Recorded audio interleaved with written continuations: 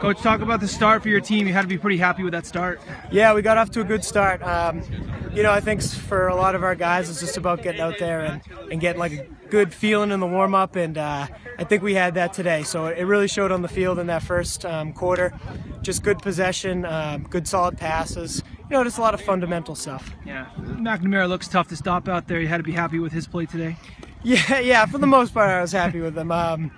Definitely, he's a great kid and he's really a competitor. So, you know, we kind of told him and a couple other players, you know, feel it out when you're out there. You have the green light when you think you got it, and everyone else kind of just play good off ball, give him space if he needs it, be there for a feed. But yeah, Trevor did an awesome job today. He's a very tough player too, so you see that a lot. Sure, and just assess where your team's at. It's still early.